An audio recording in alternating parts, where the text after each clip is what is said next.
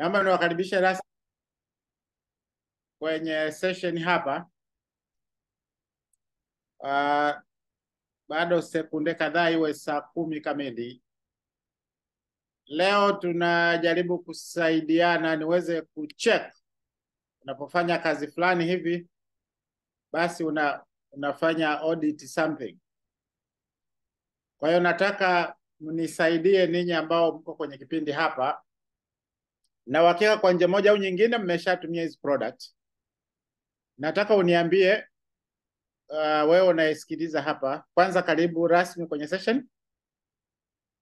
Leo napenda mzungumze zaidi ninyi. Mimi nitauliza maswali katika hizo product tutakazokuwa unazungumza. Mmetumia product mbalimbali tofauti tofauti. Nataka uniambie kwenye product unazozitumia, nitajie mbili tu, your best product, na uniambie ni kwa nini is your best product. Nitakuuliza maswali kwenye hiyo product yako. Alafu pia uniambie kuna product ambayo unatumia lakini sio sana, lakini unatumia mara moja moja, pia nitaomba nisikie ni ipi. Kwa hiyo utakuwa nazo product mbili za kuzungumza. Ni ipi is your favorite? Utaniambia ni kwa nini is your favorite. Alafu mimi nitakuuliza maswali hapa na pale. Alafu pia utaniambia ni product ipi unaitumia mara moja moja sana. And then pia nitakuuliza maswali hapo ili iweze kusaidia, kwa sababu tunazitumia hizi product wote na assume hivyo, lakini sasa tunapata faida gani? Nadhani ndio tunatofautiana. Na kama hatuzitumii sisi wenyewe tukaweza kuwa product of the product, ni ngumu sana sana sana. Kwa hiyo mtu mwingine wa nje naye aweze kuzipenda na kuzitumia kwa mwongozo wako wewe. Kwa hiyo mimi itanisaidia kujua kama mnazitumia kwa usahihi, mnazielewa. Ina maana tutakuwa tunapeleka message ya kufanana kwa wateja ambao watakuwa wanatumia hizo product. Kwa hiyo ndio lengo hasa la somo la leo. Kwa hiyo liko more practical. Kwa sababu kama unatumia, kwa nini unaitumia? Kuna mtu alikushauri ukaitumie au mwenyewe tulitumia? Na tangu umeanza kutumia umeona nini? Inafanya kazi kweli au ni rongorongo tu na vitu kama hivyo? Kwa hiyo ndio vitu ambavyo ningependa nisikie toka kwenu. Kwa hiyo naomba mnyanyue mikono, of course, mje hapa mzungumze. Unyanyue mkono, wote hapa ni member na assume hivyo. Kwa hiyo naomba mnyanyue mkono mzungumze, tusikilize. What's your favorite product? Na sasa sidhani kama tutakuwa watu wachache wa kuzungumza, na maana mtakuwa wengi mtakaozungumza. Ndio maana najaribu kulimit kwamba angalau ziwe product mbili. Kama kutakuwa mna watu wa kuzungumza, basi unaweza ukazungumza product zako 2 3 favorite, ili tuweze kujua ni wapi tusaidiane, ni kitu gani mimi nikuongezeni. Mimi nazitumia product karibu zote, ukiacha Vitalize for women, sababu ni ya wanawake hiyo. Ukiacha labda Forever, lakini kati ya product ambazo tuko nazo, hizo ndo product mbili, Forever pamoja na Vitalize for women, ndo product ambazo sijawahi kuzitumia. The rest ambazo ziko hapo na nyingine haziko center, mimi nazitumia kwa muda mrefu, kwa hiyo nazifahamu. Okay, nazifahamu. Mwaka unaenda karibu wa 18 sasa. Katafute mtoto wa miaka 18 anafananaje, alafu ndo ujue kwamba mimi nimekuwa kitumia kwa mwaka wa 18 sasa almost. So nadhani mtakuwa mnanielewa hapo. Kwa naomba tuliopo hapa, naona kuna Hilary, Anthony hapa, Agnes, Amos, Zakaria, Daniel, Lomwad, Eliakunda, George. Nataka mzungumze unless kama mtumii product kabisa. Sasa kama mtumii hii biashara itakushinda mchana kweupe. Itakushinda mchana kweupe, kwa hiyo ni vizuri mkazungumza. Ni product zipi unazitumia? What's your favorite? Utaniambia ni kwa nini na umetumia kwa muda gani so far. Inakusaidia, umeacha kutumia na vitu kama hivyo, tuweze kusaidiana hapa. Kwa sababu kama hamsemi na hamzitumii, sasa na unasema unafanya biashara ya forever, itakuwa ngumu sana sana sana.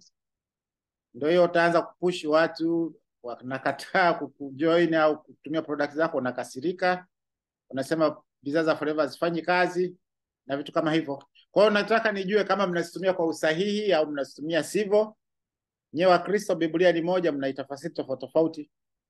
Si ndio eh? Kwa hiyo tunazo product ndio, lakini tunazitumiaje? Ndio hizo nyingine mnasema zinaongeza CCM 200%. Ndio tunataka tusikie hapa, kama ulitumia zikaongezeka kwa 200%, tuambie ulienda kupima wapi na hali ikoje sasa. Kwa hiyo ndio lengo hasa la session. Sasa ni dakika 5 zimepita. Ningependa tusikilizane hapa, tuko 16 kwa sasa hivi. Kwa kila mtu akizungumza kwa dakika 3 4 5, sasa tumemaliza risali zima hapa. Kwa naomba mzungumze. Sasa si nianze na nani hapa, maana kunyanyua mikono ni issue. Wangekuwa wanasema wanagawa pesa hapa, nagawa kwa mzungumzaji wa kwanza, shaona mikono juu, tena mmoja ingekuwa miwili mitatu imenyanyuliwa haraka. Sikuna pesa. Yeah. Kwa hiyo naomba labda nianze na bwana Tadeo. Tadeo, nianze na wewe, maana hao wadada naona wana nini hapo. Bwana Tadeo, naomba jaribu ku unmute. Tadeo, niambie unatumia product zipi? Halo. Ndio, tunakusikia. Asante sana kwa nafasi hii. Bidhaa nimekuwa nikitumia kwa muda mrefu kidogo, na moja kati ya favorite products naipenda sana Light Ultra Vanilla, na nimekuwa nikitengeneza sana smoothie ya juice pamoja na kublend tu kwa ajili ya kuniweka niwe vizuri zaidi. Na nimekuwa nikiipenda Light Ultra nikifanya mazoezi pia huwa inanisaidia sana kwenye upande wa kuniongezea pumzi. Na nimepata shuhuda pia ya nanili ya Bright, naipenda pia Bright. Nikitumia Bright hasa kabla kwenye upande wa kukimbia huwa naimeza. Kile kitendo cha kuimeza huwa inanisaidia sana kuhakikisha ile healing inafanya kazi vizuri pamoja na pumzi. Na Bright pia ni favorite products ambayo naipenda. Napenda sana pollen. Napenda absorbent C. Tuachie hapo kwanza, hizo mbili tu kwanza. Ndio. Unasema unapotumia light, unachanganya nini na nini kwenye Light Ultra Vanilla? Light Ultra Vanilla huwa napenda kutumia tikiti, natumia ndizi pamoja na tango, huwa na mix pamoja. Umewahi kujaribu kutumia maji ya dafu? No, hapana, maji ya dafu sijawahi kujaribisha. Nataka nikija Dar es Salaam saizi nianze kuitumia sana. Huku Mbeya kidogo yamekuwa ni changamoto. Yeah, kwa sababu gani? Tikiti maji lina maji mengi sana, lakini hapo pia lina sukari nyingi. Ndio. Kwa hiyo unapochanganya na Light Ultra Vanilla inakuwa tamu, alafu kama inakatika fulani hivi, haikuwa haiblendi sawa sawa. Ndio. Haiblendi sawa sawa. Jaribu kutumia maji ya dafu uone, na hutataka tena kutumia hilo tikiti lako kabisa. From my experience, nimewakuta watu wa Forever wengi wanapokuwa wanatengeneza Ultra Vanilla wanachanganya nayo matikiti, yani inapoteza sio ladha yake, sio kabisa, na kwa kitu kingine cha tofauti, sio. Na ukitumia hiyo unaweka skupu ngapi? Au anatumia moja. Yeah, sasa nitaomba utakapokuwa unatengeneza siku nyingine usitumie hilo tikiti lako, sawa? Jaribu kutafuta maji ya dafu. Alafu tumia skupu 2 ukiweza. Alafu angalia inavyokuwa sasa. Weka nayo maji yako ya dafu, mililita, unaweza kuweka mililita 300 400 ya maji ya dafu.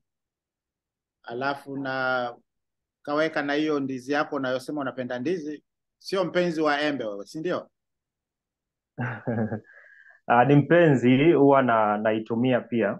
Basi, lakini ndizi ndio imekuwa ni sana. Okay, jaribu embe. Sawa, inategemea embe liko size ya kiasi gani. Unaweza ukaweka maembe 2, alafu ukaweka ndizi 1, alafu na maji ya dafu na hiyo 2 uone. Utaniambia siku moja hapa. Sawa. Mteja unakuwa nayo ukamuonjesha, atakwambia naitaka hiyo, naitaka. Sawa. Ya tikiti maji akatesti, na ukampa hii ya maji ya dafu na yazungumza hapa ya tikiti atamwaga. Ni kweli nimeishuhudia Kuna wateja wengi mnawapoteza kwa sababu hiyo, na mnakuwa mnashusha hadhi ya light ultra vanilla. Inashusha kabisa. Yaani inakuwa kama kitu cha kawaida tu, it's not like something like wow. Inakuwa inafanana na majuisi wanauza mitaani huko. Lakini kinachokwambia hapa, ukiweza kuitengeneza hivyo inakuwa nzito, ndio maana inaitwa smooth. Inakuwa nzito fulani hivi, sio nzito sana, inakuwa ipo hapo katikati hapo. Inakuwa iko super, yani kama ni mgeni haondoki.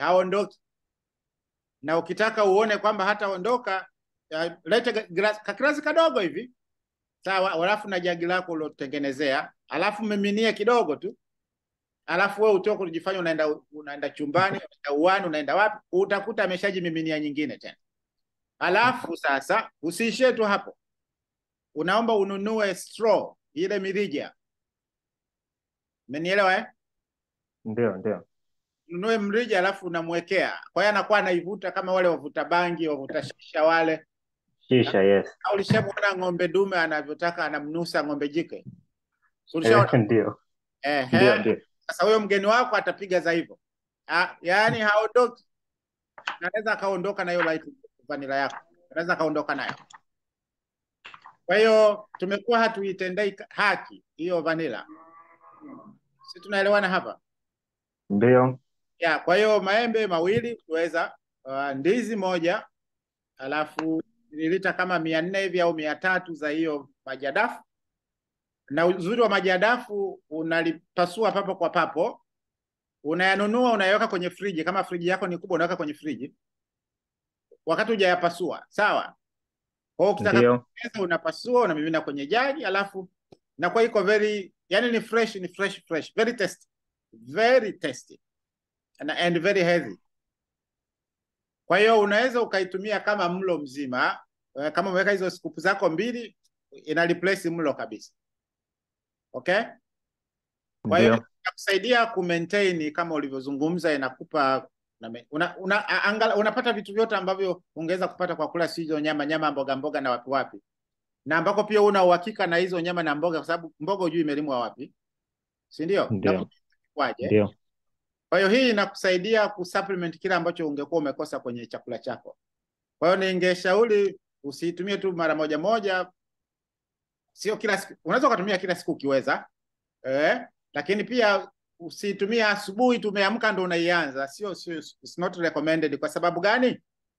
Ndio. Usiku ulivyokuwa umelala, mwili ulikuwa unasafishwa, sawa? Kwa hiyo unaamka asubuhi, bado mwili unaendelea kusafishwa.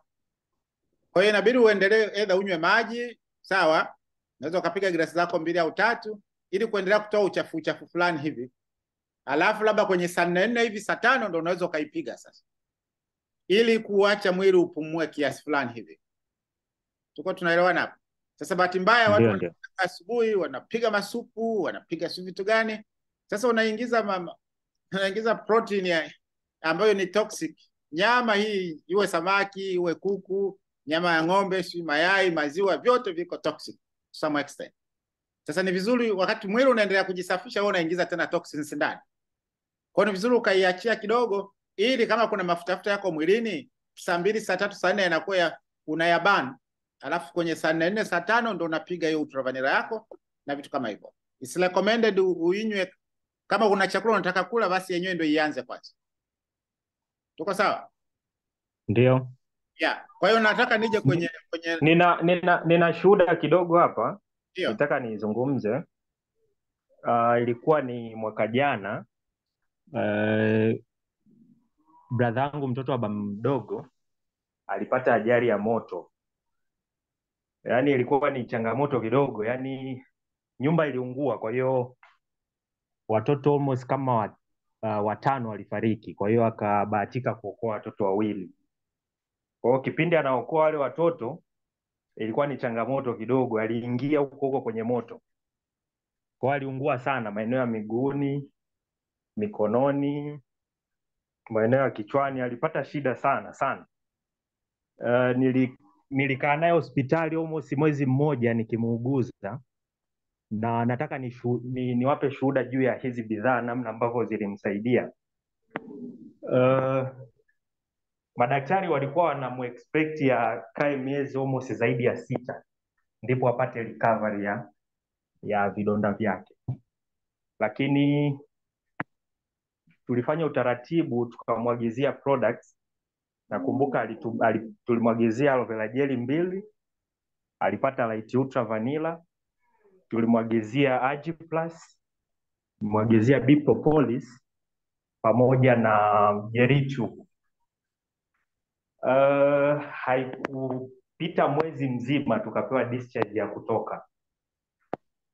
Ilikuwa ni almost kama wiki 3 na siku kadhaa, mpaka madaktari walipokuwa wanapita zamu zile walikuwa wanaangalia namna mabadiliko yalivyo, lakini walikuja kushangaa kwamba imekuwaje, mbona si tuli expect hivi lakini kimetokea hivi, unatumia nini, unakula kitu gani?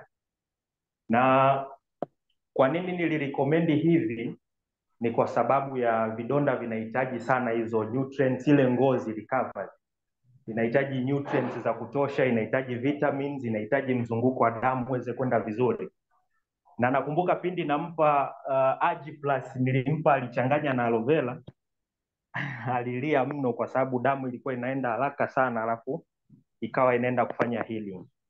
Kwa hiyo hii ni shuhuda ambayo mpaka leo hii nadhani muda sio mrefu ni kampuni saizi wanamhudumia, wanaweza wakamwagizia tena products almost za milioni 2.5, lakini yote ni kutokana na namna ambavyo zilifanya kazi kwenye kumsaidia zaidi. Okay, basi hapo nashukuru. Kuna watu wameuliza hapa kuhusu hapa, hatuzungumzii nyewe mnamuuliza kuhusu hapa, tunazungumzia maji ya dafu, maji. Hatuzungumzii ile nyama ya coconut, tusichanganye hapa. Mimi nazungumzia maji yaliyoko kwenye coconut, sizungumzii ile nyama iliyoko ndani. Ile nyama iliyoko kule ndani ina calories kibao, mafuta kibao. Ndio hiyo group nini? Group O ni shida hiyo. Mimi nazungumzia maji yale yana minerals kibao. Maji hayana shida kabisa. Ile lidafu lile ndo shida. Mimi ile dafu wanalitupa, sina time nalo. Ile nyama iliyoko mle ndani it has a lot of calories. Kwa group O, kama unataka kunepeana ovyo, kula hayo madafu. Yaani ile nyama ile, kula hiyo nyama utakiona cha moto. Sawa. Kwa hiyo maji hayana shida. Maji hayana shida tena, kama unanisikia hapo. Yeah, mwingine anauliza kuhusu wa sukari na nini. Unajua huu ugonjwa wa sukari sio mnausikiaje? Ni simple sana mtu kupona kisukari akitaka. Si mnanielewa hapa? Sasa kwa sababu sio topic ya leo. Yaani mtu akielewa kwa nini insulini yake hairespond, kitu very simple. Wewe ambayo acha kula animal protein, cut off carbohydrates, kwa sababu mpaka seli zako zinakataa kurespond ni kwamba tu uliingiza carbohydrates mengi sana, ukawa ufanye mazoezi ya kutosha, ulikuwa ubani. Yani unachokiingiza kinabakia ndani. Kwa matokeo yake, kama ambavyo unaenda kwenye choo, uchafu unazidi, una flash maji yaendi, it's the same na hiyo seli zinakuwa zirespond. Sasa you have to burn all this kind of stuff. Sasa akiacha kula animal protein, akawa anakula mlo mdogo mdogo, maana system yake haifanyi kazi. Huyo mtu wa kisukari, system haifanyi kazi. You see? Sasa kuna wengine huwa inaanza high blood pressure ndio inaleta kisukari baadaye. Kuna wengine inaanza hiyo kisukari kama kisukari pase, baadaye high blood pressure na kick in. Yeah, kwa hiyo ni topic ya siku nyingine, singependa nichanganye hapa. Sasa narudi kwenye tooth gel. Bwana unaitumiaje tooth gel? Unasema una meza na nini? Mswaki unajaza, unaweka kidogo, unaweka nusu, unawekaje kwenye mswaki? Naona amepotea hiyo Tadei, bando imekata Okay. Huyu alikuwa ni Tadei, ameeleza kwa sababu ameizungumza tooth gel. Nyayo mnaonisikiliza hapa, hiyo tooth gel hiyo ina hiyo aloe vera gel plus na B propolis. Na B propolis mnajua ni is a natural antibiotic, si ndio? Ndio maana unaweza ukameza wakati tumbo linakusumbua ikawa sawa sawa. Ndio maana unaweza ukaweka kwenye kidonda kikapona faster. Umekatwa asubuhi, umejikata nyama ya kutosha, ukapeka pale, jioni inakuwa imeshaunga, unapona haraka sana. Sasa kwenye mswaki tusijaze. kama wanavyojaza kwenye hizo dawa nyingine kidogo tu, robo njegere. Njegere unaijua, basi weka robo. Ukiitumia vizuri hiyo dawa ya meno unaweza ukatumia mara 200 ndio inaisha. Kama unatumia vizuri unaweza ukatumia mara 200 inaisha. Na wameandika kwamba haina fluoride. Fluoride hile kama msiojua, ukiwa unameza, na ndio inafanya waandike kwenye hizo dawa nyingine za meno kwamba usimeze, do not swallow. Na ndio pia wameweka warning kwenye hizo dawa nyingine za meno kwamba mtoto chini ya miaka 6 atumie chini ya usimamizi wa mzazi, na wewe mzazi au yeye mtoto akimeza mwende kwenye kitengo cha kutolea sumu. Ni kwa sababu ya hiyo fluoride. Sasa watu wanasema fluoride inasaidia si usipate vidonda vikaoza wapi. It's toxic. Sasa wewe unywe sio ndani. Hebu niambie, alafu mnajidanganya kwamba mmezi. Kama wewe unanisikiliza hapo umekuwa uitumii, unatumia hizo nyingine ambazo zenye fluoride, unameza kila siku. Kwenye kinywa chako kuna njia ziko wazi. Hebu nikuulizeni, kwa nini tukioga tunajisikia vizuri?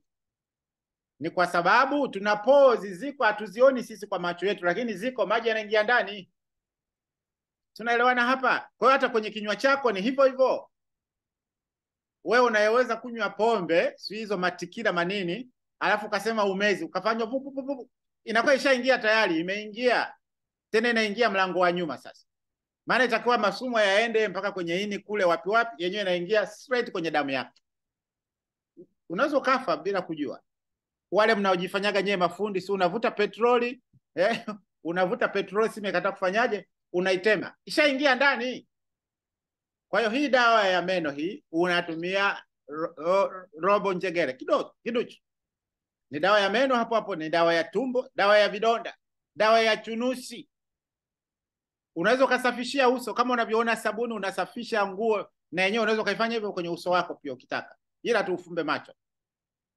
Ni dawa hizo sundo fulani zinajitokeza. Kuna wengine wanapata masundo sehemu za siri huku. Sio ingize ndani huko kwa wadada, pembeni mnakuwa na visundo fulani kule, inafanya kazi vibaya sana. Kwa hiyo it's more than a tooth gel. It's more than a tooth gel. Kwa unavyoona inauzwa hivyo, inavyouzwa unaweza kusema ni bei rahisi pia. Sababu inafanya vitu vingi. Wale wenye meno ya Kichaga, si ya Singida, si na Wakinga wengine wako nayo. Hiyo ni fluoride. Ni fluoride hiyo. Hayo maji mnayotumia muda mrefu, that's what happens.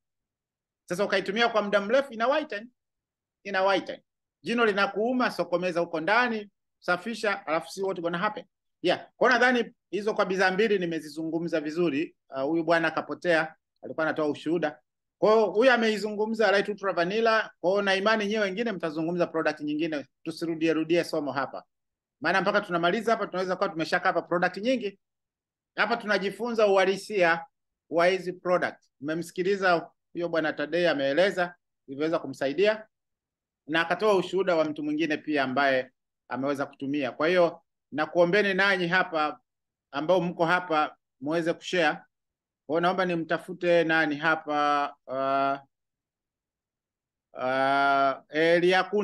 Eliakunda, si uko kanisani, si uko wapi? Eliakunda, naomba ujani mute. Uzungumze. Jamani, nataka tusikie unatumia product mbili tu ambazo unazipenda kwenye ni zipi? Ukiacha Light Ultra nayo imeshazungumzwa, na ukiacha tooth gel ambayo imeshazungumzwa, product gani nyingine ambayo wewe ambayo huko hapa unaitumia? Yes, Eliakunda, naomba uzungumze, ujani mute. Naomba ujani mute Eliakunda. Si ananisikia? Naomba ujani mute. Eliakunda George. Naomba ujani mute uzungumze. Halo. Haya, tunakusikia. Okay. Nashukuru kwa nafasi. Mimi kwa upande wa bidhaa, kwanza shikamoo kiongozi. Asante, ndio. Endelea. Okay, kwa upande wa bidhaa ambazo nazipenda na enjoy ninapotumia, kwanza ambayo ilinisaidia mimi kuendelea kuzipenda hizo bidhaa za Forever ni Forever Feed of Greens, na ya pili ni Royal Jelly. Nikianza kuelezea Feed of Greens nilipenda kwa sababu zifuatazo. Kipindi hiko ambacho mimi ndo nilianza hii biashara, nilikuwa na changamoto ya maumivu ya hedhi. yalikuwa ni makali sana. Sasa wakati nimekuja kwenye hizi session kusikiliza, nikasikia kiongozi mmoja, simkumbuki jina lake kwa sababu ilikuwa ni muda kidogo, akawa anaelezea kwamba hii Feed of Greens inasaidia mmeng'enyo wa chakula, inasaidia kuondoa gesi, inasaidia pia kwenye kuondoa maumivu ya hedhi. Yaani mimi niliondoka na neno tu pale, inasaidia kuondoa maumivu ya hedhi. Kwa hiyo ndio bidhaa ya kwanza kutumia kwenye upande wa afya yangu ya uzazi. Na kweli nilivyotumia maumivu yakadisappear na nikaendelea kuenjoy. Na upande wa jeli chubu kwa nini naipenda? Kwa sababu pia inanisaidia katika maeneo mbalimbali, especially napokuwa kutoa first aid, kwa sababu ile bidhaa inanisaidia kama sisi tunavyoelewa mifumo yetu ya uzazi ya wanawake, kupata fungus UTI ni rahisi sana. Kwa hiyo waga nasaidia wasichana wenzangu, lakini mimi mwenyewe pia naitumia. Lakini pia nikiwa kama nyumbani Ngoja, unaipakaje hiyo jeli chubu? Kila ukioga unapaka au unavizia hizo siku zenu, si whatever, unaipakaje kila siku? Na unapaka wapi na wapi? Okay, nikiwa nimetoka kujisafisha kuoga na napaka katika mwili wangu, especially napenda kupaka kwenye uso na sehemu za siri. Miguuni miguuni napakaga, lakini sasa kwa sababu inaisha haraka natumia sana kwenye uso na katika viungo vyangu vya uzazi. Lakini pia nikiwa jikoni napika waga ikae mbali. Nakumbuka kuna siku nilipika nikajikata, yani sehemu ambapo mpaka nyama inaachana kabisa. Nilipaka blight, maana blight nayo inasaidia kuzuia damu isitoke. Wapi? Nikaweka chumvi wapi? Nikachukua hii jeli chubu, kumbuka hii jeli chubu. Kaenda kuchukua, nilipaka tu pale hata dakika 2 hazijafika, hadi maumivu yakadisappear na niendelea kukaa vizuri. Lakini pia nimewasaidia watu wengi pia kwenye upande wa fungus, kwenye rashes na vitu vingine. Kwa hiyo hii ni bidhaa ambazo mimi nazipenda, lakini pia hata kama naumwa tumbo linanisumbua, huaga nachukua na meza. Lakini pia na kwa watoto nilishawahi kusikia kwamba inawasaidia kwenye haya mafizi yasiume.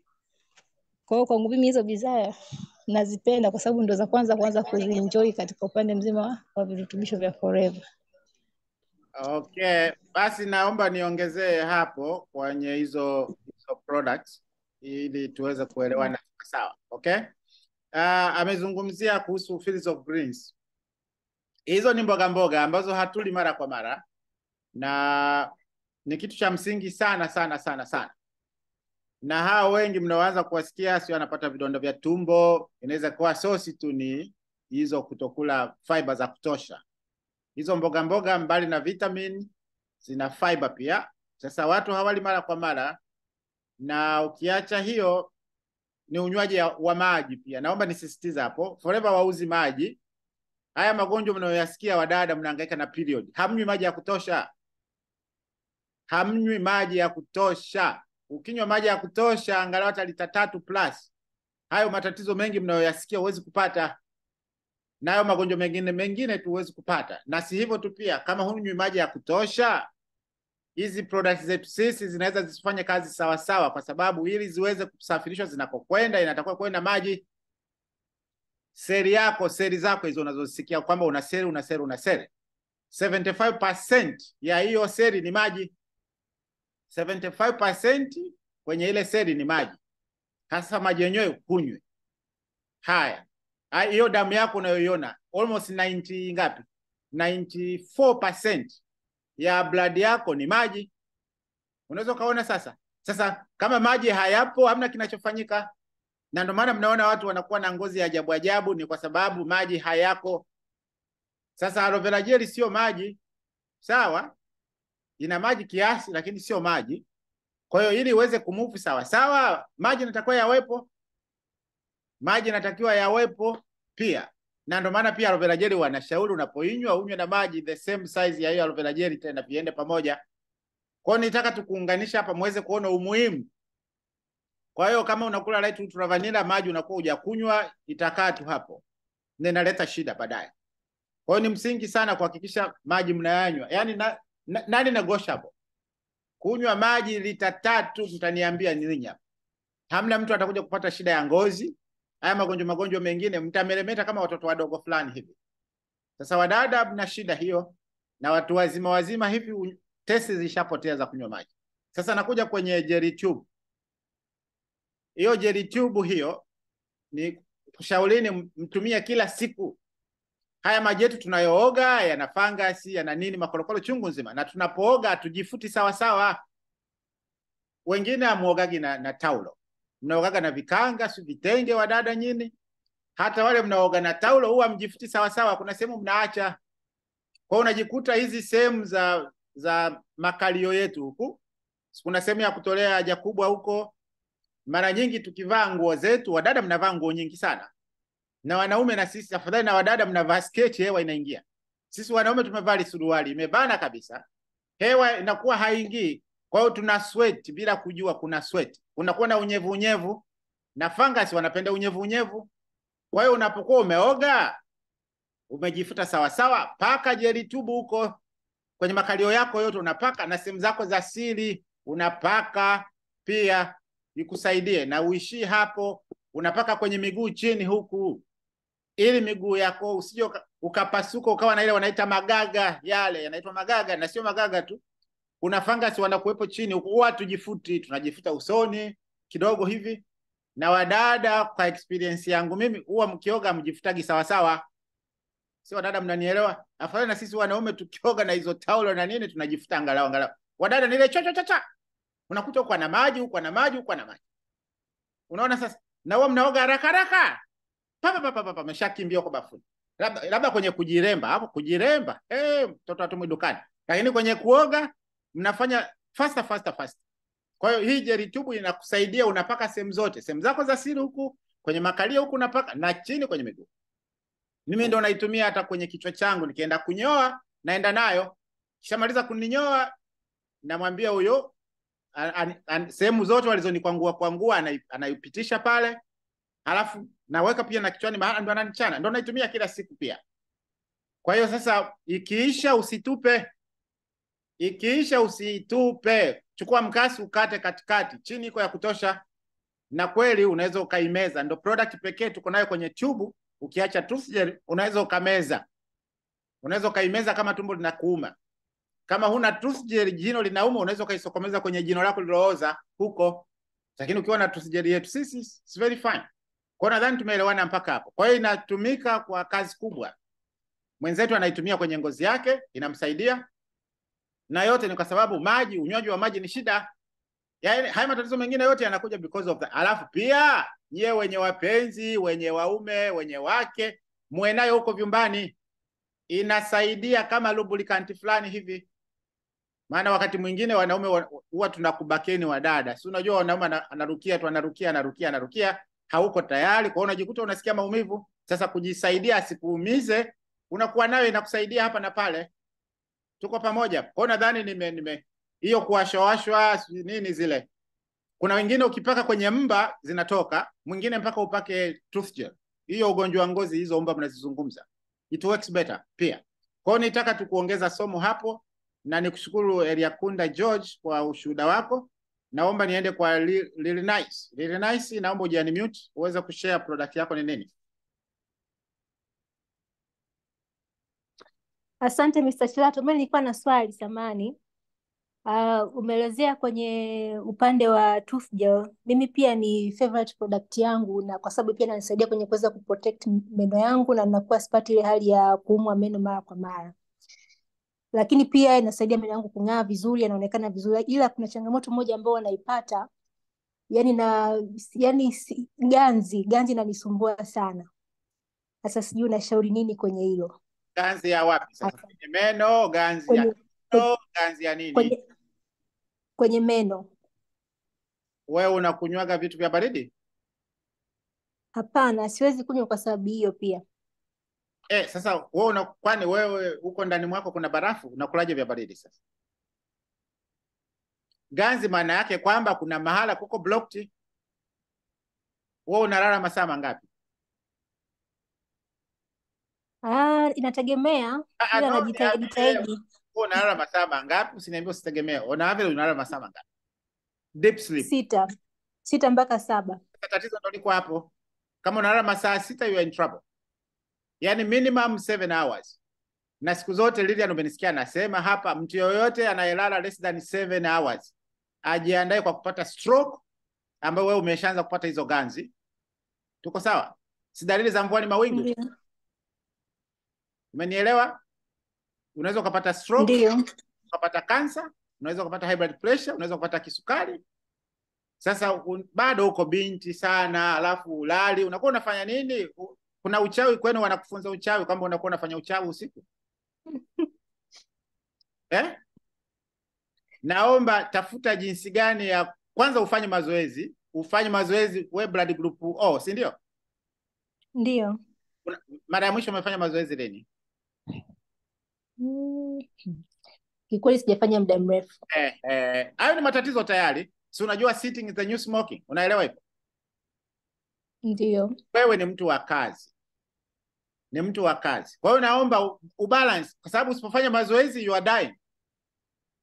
Kuna baadhi ya toxins hazitoki kwenye mwili wako kwa sababu ufanye mazoezi. Halafu sasa si hivyo tu. Huko uliko kuna siku unakula hiki. So unakula animal protein wewe, si ndio? Ndio. Unakula mayai, unakula kuku, unakula nyama ya ng'ombe, si ndio? Hivyo vyote vinaongeza ile bad cholesterol. Sasa vema hata ungefanya mazoezi kwamba damu inakuwa ni ya moto, nje inafunguka. Sasa mazoezi ufanyi, halafu ulali, halafu kajumulisha na stress. Sasa ikifikisha miaka 40 utakuwaje?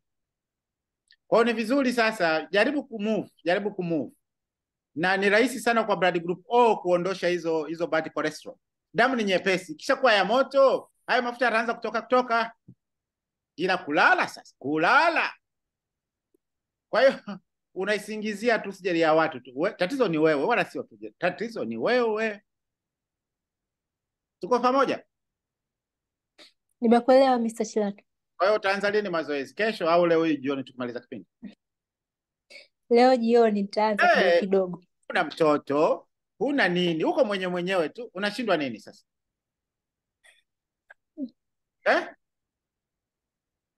Sasa unajua ni ngumu sana, mnafanya hii biashara, mnasema product nzuri, alafu nyewe wenyewe zinakuwa ziwasaidii.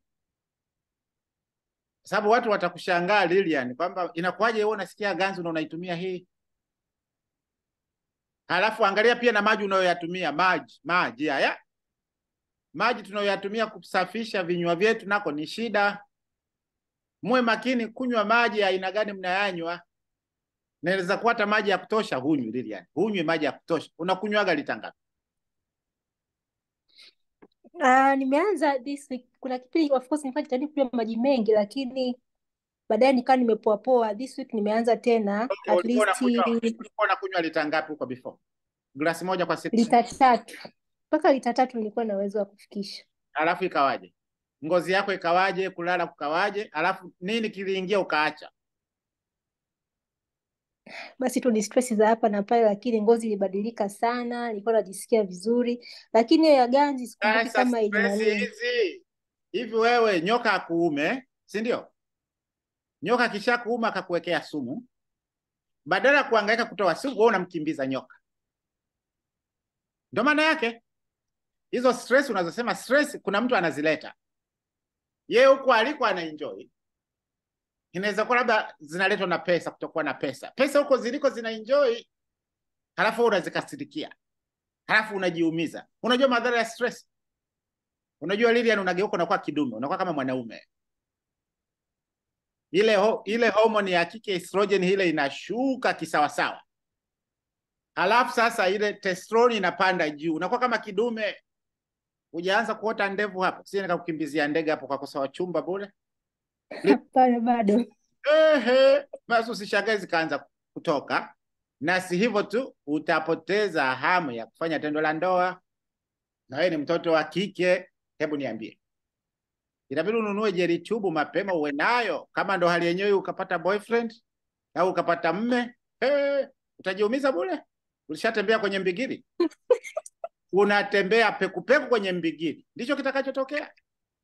Utaichukia hiyo seksi hiyo, utadhania sui radi ya wapi. Kama unatembea kwenye moto Lilian.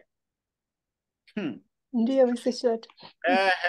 Na utumwe dukani dawa ya kutosha. Asante, nashukuru. Nashukuru kwa testimony yako. Nadhani mmemsikiliza hapo shuhuda zake kuhusu dawa ya meno. Alafu tatizo lake la kutokunywa maji, mmeona ambapo inaleta shida baadaye kwenye miili hapo, na wateja wetu ni hivyo hivyo pia. The way sisi tulivyo ndivyo na wateja inawatokea, kwa sababu huyu mteja ataomba advice kwako, halafu wewe mwenyewe pia unababaika, becomes very difficult kwa wao. Kwa naomba sana sana hizi bidhaa tuzifahamu. Sasa so far tumeshasikia Right Ultra Vanilla, tumesikia Tooth Gel, tumesikia Fields of Greens, tumefikia Jelly Tube. Je, wengine mnatumia nini? Ndio nataka tusikie hapa, tusaidiane. Mimi napanua somo, tunajifunza uhalisia, halafu naongeza vitu extra kidogo ili tuweze kujua jinsi ya kuzitumia to the best. Ndio kitu tunachokifanya hapa. Kwa naomba wengine ambao mpo hapa muweze kunyosha mikono, mzungumze tusikilize. Naomba mzungumze, hatuko kituo cha polisi hapa kwamba wanakurekodi hivi watakupeleka wapi. Tunajifunza. Sasa mnapozungumza it becomes easier, mimi ninapokusikiliza na kuuliza maswali na kupanua somo. Tuko sawa? Halafu kwa sababu iko recorded, siku nyingine hata unawaulishia watu, jamani na mimi niko YouTube kule mkasikilize na ni fulani nimo na mimi nilizungumza. Si ndio eh? Yeah, kwa naomba tusaidiane hapa. Kuna mtu anasema Darius Frugens, unasema unatumia Kasham. Naomba uje hapa juu uzungumze bidhaa mbili ukiacha hiyo Kasham na kitu gani kingine. Kwa Darius, naomba huko uliko, nimekuwa unmute hapa. Naomba uzungumze. Darius Frugens, naomba uje unmute uzungumze. Tueleze. Okay, asante sana kiongozi kwa kunipatia hii nafasi kuweza kushare na viongozi wenzangu namna gani tunatumia bidhaa. Mimi binafsi nimekuwa ni mtu ambaye nilikuwa nasumbuka sana changamoto ya meno sana, na moja ya watu nilikuwa natumia sana sana tooth gel ndio, lakini just kama wiki imekata nilipata ushauri kutoka kwa Eliakunda ambaye ametoka kuzungumza muda sio mrefu. Kanambia mbona unatumia tooth gel kwa mchana sasa hivi? Nikamweleza changamoto yangu ya jino, akanambia just try kutumia Forever Kasham, na kikweli nimetumia leo ni siku kama ya 5, yani yale maumivu siyaoni tena, siyasikii tena. Lakini bidhaa nyingine ambayo mimi napenda. Ngoja twende taratibu. Una miaka mingapi? Mimi na miaka 26. Unakula vidonge vingapi vya Kasham? Kuna kula viwili. Alikwambia nani ule viwili? Nilimuuliza kiongozi mmoja pale, akanambia anakushauri tumia viwili kwa siku, viwili asubuhi na viwili. Kwenye Kasham wameandika viwili au hata kusoma inakuwa shida kidogo? Nilifuata tu mwongozo wake kusoma. Nataka utumie 6. Ambacho naweza kukusaidieni mtu yoyote ambaye yuko under 50 years old. Ndio. Vidonge 6 vinamtosha. 2 mara 3. Okay. Kama mtu ana miaka 50 na above, ale vidonge 10 if possible. Ndio. Na ni kwamba wanavyotuandikia kwenye hizi products za Forever Sweet 200 300, wanaashumu kwamba unakula sawa sawa. Unakula matunda tofauti, unakula hiki, unalala, yani vyote hivyo. Na hii miili yetu iko tofauti. Ndio maana mwingine akila ugali kidogo anashiba, mwingine mpaka ale sahani 2 ndo anashiba, tuko tofauti. Kwa hiyo msichukue kilichoandikwa pale kama ndo mwarobaini. Japo ni guidance nzuri. Sasa unapokuwa na upeo kama hivi ninavyoshare na wewe hapa, nishasoma sana kuhusu hizo Kasham na vitu kama hivyo, na kwamba kwa nini wa miaka 50 atumie extra. Na nadhani kilikuwa kinakusumbua pia wewe Darius. Kwanza maji ulikuwa unakunywa lita ngapi? Binafsi nilikuwa nakunywa lita 2, na mwingine nakunywa 1.5, lakini mpaka sana sana 2. Kwa hiyo ndo shida iko hapo. Alafu ulikuwa unakula vyakula gani? Saidiani. Vyakula ambavyo mimi ni mpenzi sana kula, vyakula napenda sana kula wali, lakini chapati kwa sana, maharage kwa sana, mboga za majani hivyo, na ugali ndio vyakula ambavyo nakula sana. Sasa unakuta unakula a lot of carbohydrates. Sawa. Mazoezi unafanya? Ndio nafanya. Mazoezi. Wewe ni blood group gani? Mimi group A+. Sasa hizo machapato unayokula yanaenda against you. Sawa? Okay. Kwa sababu unakula hivyo carbohydrates sana, kwa matokeo yake sasa kuna reaction mwili wako sasa unaenda kunyang'anya Kasham kwenye mifupa yako ili kuondosha wakati process ya kuzitumia hizi carbohydrates ulizokula zivunjwe, kuna acid inakuwa produced hapo. Hiyo acid inapokuwa produced, ili iweze kuwa neutralized, inabidi calcium itolewe kwenye mifupa iende huko. Ndio maana una matatizo ya meno. Umeona sasa? Kwa hiyo inabidi sasa, na sio hivyo tu peke yake, matunda unakula matunda gani? Sasa nakulaga matunda ya papai na parachichi na tikiti. Ndio matunda ambayo na ndizi. Nanasi lako ndo wewe, ndo nanasi ndo tunda lako kuu, nanasi. Okay. Sasa utumii. Kwa ina maana pia una upungufu wa vitamini C. Unapokuwa una vitamini C ya kutosha, meno yako yatakutoka. Utapata infections za mara kwa mara.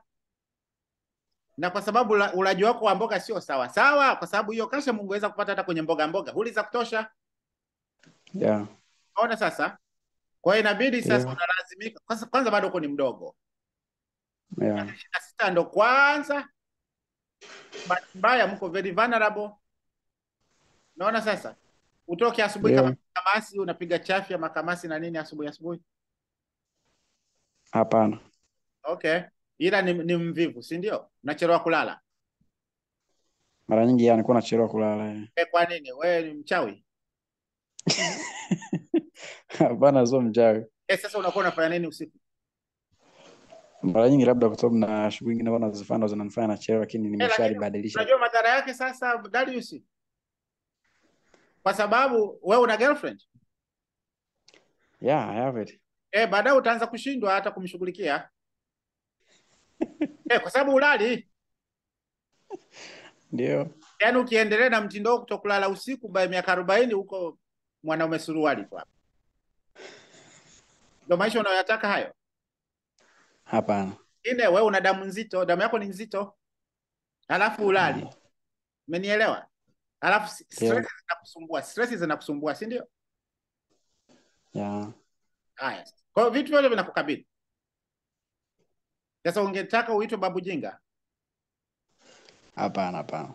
Ungependa girlfriend akuhame kwa sababu umeshindwa? Hiyo hapana. Kwa hiyo naomba hizo calcium zako hizo, kwanza kula mboga kwa wingi, kanunua hata hiyo fields of greens pia unahitaji. Na sio hiyo peke yake, pia unahitaji garlic wewe, garlic. If possible pia unahitaji bee propolis ili uweze ku strengthen your immune system. Shida kubwa mko nayo ni weak immune system. You are very vulnerable kwa sababu ya ulaji wa vyakula ambavyo unakula. Kwa hiyo inabidi uongeze intake ya hizi products. Na ukiweza unaweza pia ukaanza kutumia light ultra vanilla. Kwa sababu hivi vyakula kula hapa havitoshelezi yani. Nutrients zinakuwa zipo za kutosha. Unaona, sasa kingine pia jitahidi sana hiyo ya stress, tafuta njia ya kuitoa stress. Na ukiweza mbali na mazoezi yako sio mazito, mazoezi yako ni light exercise. Lakini ukirudi nyumbani, yani kwa wiki nzima zile siku 4 zote fanya mazoezi ya mwili, sawa? Siku 3 nyingine fanya mazoezi ya kichwa chako, mental. Kama ni girlfriend wako aje akubembeleze, akufanye massage, akuimbie nyimbo, akuchezee hapo, utulie. Fanya yoga, urelax fulani ili stress zitoke. Alafu pia ujifunze kusamehe, maana una vitu vya mwaka 47. Na mtu alikuachaga darasa la 2 bado una usongo naye. Si ulimpata mteja wapi akakimbia na usongo naye. Yaani mna vitu vingi. Achana na hizo. Ndio. You live in the past. Sasa unabeba. Of course mazungumzo. Achana nayo hivyo. Ndio. Maana mnakuwa yani ni wale unatunza kitu hasa.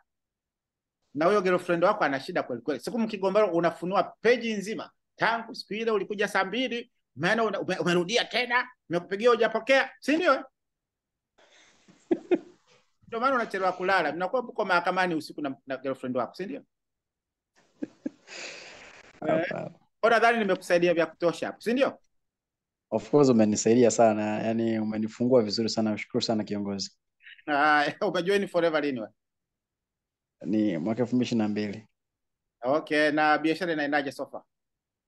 Namshukuru Mungu inaenda vizuri kwa kweli, na namshukuru Mungu Unaifanyaje na inakoelekea. ulivyo na aibu ya kuzungumza na watu, unaifanyaje sasa? No, sina aibu ya kuzungumza na watu, sema tu ndo sauti yangu ilivyo, No, lakini naturally na blood group A wanakuaga na aibu kuface watu face to face. no, kwa upande wangu mimi siko na hiyo aibu. Huyo mdada girlfriend wako ulimpata kirahisi au yeye ndo alikutongoza? Napatikana kwa kawaida tu. Ulimwaga sera za namna gani? Mwambie uko forever FBO nini? Ulimwambiaje? Hazijatumika sera hizo, umetumika sera nyingine. Ulimwambia nini? Kwamba wewe ni mtoto wa Jakaya Kikwete au mwambia nini? Hamna, hapana kiongozi. Ulimwambiaje? Ni mazungumzo ya kawaida ambayo kwamba anaweza kaa nayo mtu yote kwenye maisha tu ya kawaida tu. Umempata wakati uko forever au? Hapana, ilikuwa before. Okay. Lakini Yeah. kuna mara ulidanganya kidogo, si ndio? Uongo mwingi sana. Sasa umemwambia kwamba ulidanganya au baada ya kumpata? Au unaogopa hata? Uongo mtakatifu ambao unasaidia kupata kitu sahihi. Anakuambiaje kuhusu biashara yako ya forever? Anaona ni sawa sawa? The first time alikuwa appreciate, lakini baadaye ameanza ku appreciate na heshima sana. Kitu gani kimefanya appreciate wakati una matatizo ya meno? Matatizo ya meno yamekuja kuonekana baadaye, nilikuwa sijajulia, sema tu kwa sababu ya nikiangalia kwenye familia watu wengi wanapitia changamoto hizo, sasa pia na changamoto ya meno pia. Nadhani mimi kana nilijuaga labda ni tatizo la labda maybe linalith. Lakini kuja kuangalia nilivyoelewa hapa ni kwamba ni kitu ambacho ni madini ambayo unakuwa yakosa mwilini kama ulivyozungumza hapo. Yeah. Sasa matimaka mbona hujasema unatumia matimaka? Si una girlfriend wewe sasa? Bado sijamaliza bado kiongozi, bidhaa nazozitumia natumia nyingi sana. Kumbe na matimaka Yeah. hivi. Matimaka, Agi Plus, Vitalize, Gel. Matimaka unakula ngapi? Mara nyingi natumiaga 2 asubuhi 2 jioni. Unataka kuua? Alikwambia ndio somo la 2 asubuhi 2 jioni. Nilipoangalia kwanza pale kwenye kopa yake pale anaandikia kwamba utumia 1 asubuhi 1 jioni. Lakini for the best result kulingana na namna ambayo nimeweza biashara kwamba mtu ambaye anatamani angalau kuwa na afya bora zaidi, kupata matokeo kwa haraka na kuwa mazuri zaidi. Matokeo yapi? Matokeo yapi? Yaani tunapozungumzia kwanza bila bidhaa nilianza kuzitumia kwa sababu ya kuhitaji pia kwamba na deal sana na bedroom package ambayo anadili sana afya ya uzazi wa mwanaume. Na katika moja ya kitu ambacho kiongozi wangu anisisitiza sana, kama unakuwa una deal na bidhaa fulani katika kudinayo katika kufanya sales, ni muhimu sana pia nawe kuzitumia kwa experience ile ya matokeo unayopata kwenye bidhaa. Okay, kwa hiyo baada ulivyoitumia matimaka hizo 2 asubuhi 2 ikawaje? Ilikuwa ni amazing sana kwa kweli, ni ilikuwaje amazing wapi? Maana yake ni amazing kwamba anavyosema kwamba kutumia matimaka 2, tumia Agi Plus, kutumia Vitalize, lakini pia na Pomestine Power kipindi ikiwepo. Yani ilikuwa ni uwezo kwamba unaongeza uwezo mkubwa sana wa kushiriki tendo vizuri, lakini pia ile testosterone inakuwa niko juu sana kwa sababu unakuwa na hamu ya kushiriki vizuri ambavyo before haikuwa vile. Okay. Kwa hiyo girlfriend wako alinotice kwamba kuna kitu kimeongezeka, si ndio? Of course, yeah, ndio. Okay. Kwa hiyo matimaka huwa haipungui nyumbani kwako? Haipungui, na najitahidi sana kila mwezi angalau niwe nayo na Agi Plus na aloe vera gel na vitu, najitahidi sana. Hajabeba ujauzito hiyo girlfriend? Sijaamua bebe kwa sasa. Okay. Ila hakikisha unalala. Hiyo ulalaji wako hauko sawa sawa. Kwa hiyo product zinakuwa pia zifanye kazi sawa sawa. Okay. Ni vizuri sana ukifanya unavyoweza, ifike saa 5 unakuwa umeshalala muda. Sasa kwa sababu bahati mbaya usiku ndo mnachangamka ninyi wa blood group A, find a way ya kuadjust hapo ili saa 5 ikukuta umeshalala at least. Kwa sababu yani ile saa 5 mpaka saa 9 hivi ndo shughuli nzima inafanyika, kusafishwa, kufanywaje mwilini. Unakuwa uko fofofo. Sasa wewe bado unakuwa uko macho. Kwa hiyo unakosa hiyo. Sasa sawa, huku nje una miaka 26 lakini ndani inaweza kuwa seli zako zilishafikisha miaka 46 sasa hivi. Umenielewa? Yeah, kwa hiyo matibabu unayoizungumza mbali na kukusaidia hiyo amazing yako unayoizungumza, inakupa energy. Sawa. sperm za kutosha na nini, lakini bado inakupa energy ya kutosha. Ni chakula hapo ilipo.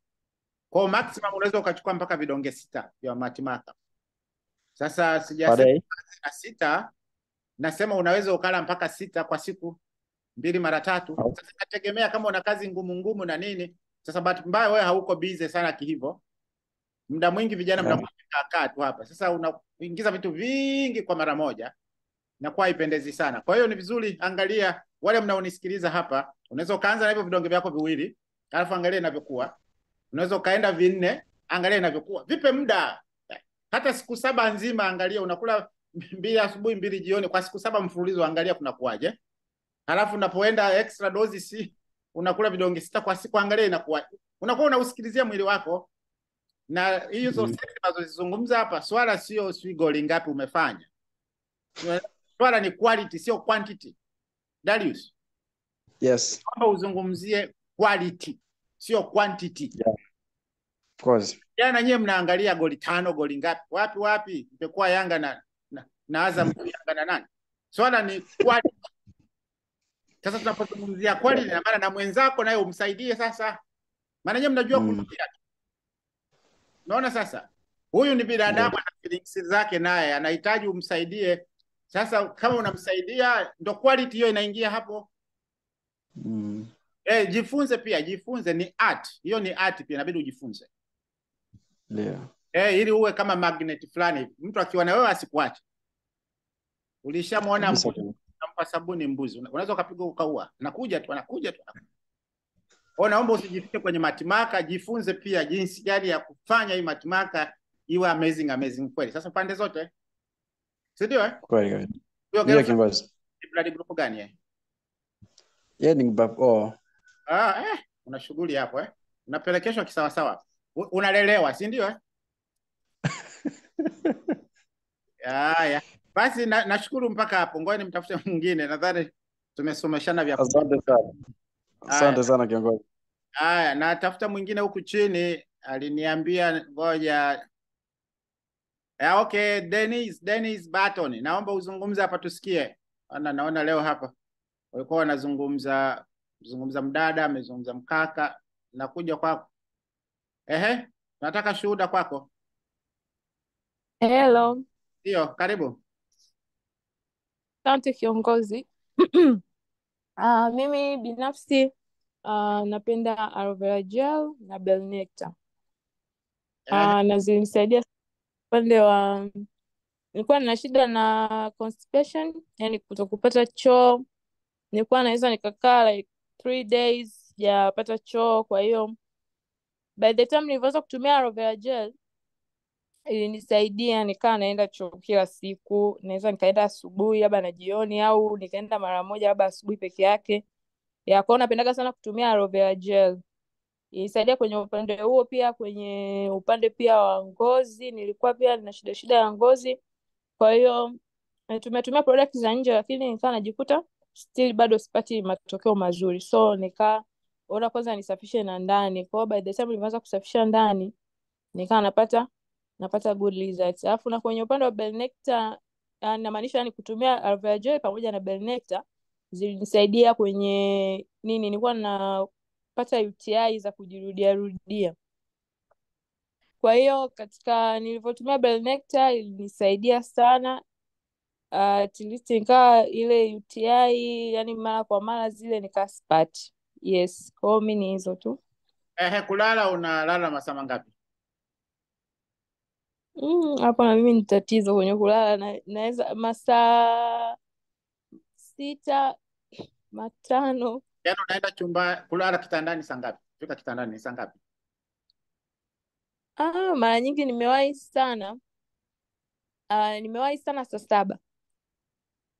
Na unaona inakusaidia kiafya hiyo? Hapana. Sasa kwa nini unafanya hivyo? Una miaka mingapi?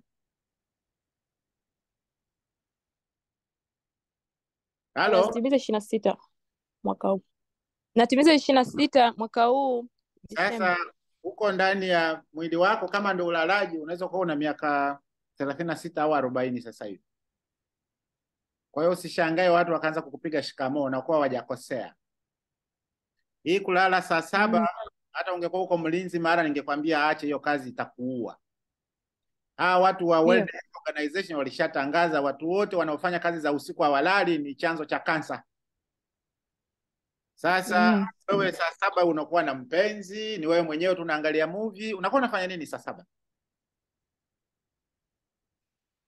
Kwa sababu Inategemea. kwenye ubongo wako kumeshaathirika hapo ulipo sasa hivi, na inaweza kuwa kwa sababu unakuwa uko macho muda mrefu, unakuwa unaangalia simu. Mwanga wa simu unakaa kwenye brain yako for 3 hours tangu ulipoachia simu yako. Kwa hiyo kama simu umeiacha saa saba, ule mwanga unatoka kwenye brain yako saa 10 asubuhi. Kwa hiyo unaanza kulala saa 10 na kunakuwa kumesha kucha. Ikishafika saa 11 hapo mwili hauwezi kufanya chochote. Kusafishwa usafishwi, ndio maana UTI zilikuwa zinajirudia na hazijaenda mbali, bado ziko mahala tu zinasubiri. Una shida na mafua wewe? Yeah, sometimes na nikiamka muda mwingine asubuhi naamka na mafua. Unaona ni sawa sawa tu? Hapana. Wewe si hujaolewa bado? Bado. Nataka wanaume wao wanakukimbia. Hamna mwanaume anapenda amka asubuhi na makamasi kamasi tu hivi. Si ndio? Ndio. Wewe umekuwa kondoo? Wewe si mrembo, si ndio Ndio. Halafu asubuhi kamasi zinakutoka. Halafu UTI. Halafu ulali. Kwa sababu karine ya sasa hivi hamna mtu anapenda mtu mzezeta fulani hivi. Kwa hiyo kama unataka uishi maisha marefu, naomba swala la kulala, hebu tafuta njia ufanyeje ulale masaa yako angalau yasiyopungua 7. Sasa masaa 7 sio tu kuwa kitandani. Unakuwa umelala popo. Halafu pia unywaji wako wa maji haukuwa sawa pia. Naweza kuwa mpaka sasa hauko sawa sawa. Maji unakunywa lita ngapi? Yaani nimekunywa mingi sana, lita 2. Hebu ongeza ziende lita 3 uone. Kwa sababu ukishaongeza lita 3 sio rahisi uanze kula ovyo. Sio rahisi. Muda mwingi unakuwa umeshiba na unakuwa unakula vyakula ambavyo unavihitaji. Ina cut off vitu vyote ambavyo ulikuwa na nini ile una craving navyo. Kwa hiyo naomba boyfriend kama unayo umwambie, wangu si mnaitana nani, hane 88, mwambie mwisho wa kunitafuta saa 3. Ili hiyo simu iweke mbali, ulale. Alafu pia ni mapenzi ya kitototo kutafutana kwenye simu usiku. Kwa nini sasa? Hebu acheni kudeti watoto, waambie wakue. Akitaka haja kufuate uliko. Sasa simu za baby wapi? Acheni hizo. Hayo ni mapenzi ya kitoto. Maana wakati mwingine mnapigiana baby, ukishafunga yeye anatoka anaenda kutafuta wanawake wengine. Wewe unadhani ana wewe. So sweet sleep, tight sleep. Amna cha tight, wengine wanaenda kumtatua huko anakokwenda. Kwa naomba mweleze ikifika saa 3 mwambie kwa afya yangu. Leo uko naye, kesho anaweza asiwepo. Kitendo cha kutoka, labda kama utaki kuzaa, unaweza kaanza kukazaa kituko. Mtoto anakutesa. Halafu si hivyo tu, utaanza kupata uzito wa kupindukia. Kichwa akifanye kazi. Yaani ndani system inabadilika na kuwa mtu mwingine kabisa. Kwa hiyo naomba afya yako uipe priority. Sawa Lida, nimekuelewa. Sawa? Ndio, nimekuelewa. Maji yaongezeke, kulala. Na ndio itakufanya angalau hata watu wakikuona huko wanaona yes, hamna cha mafua, hamna cha nini. Na inaweza pia unakula ngano, si ndio? Ngano nakula lakini sio sana. Unakula nini zaidi most of the time?